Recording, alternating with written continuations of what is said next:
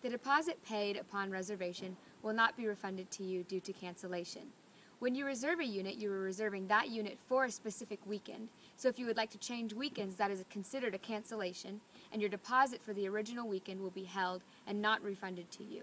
You will have to pay a new deposit for the new weekend. If you would like to cancel due to weather, your deposit also will not be refunded to you, although any other payments you have made will be refunded to you. If there is inclement or dangerous weather, we may refund your deposit at our discretion.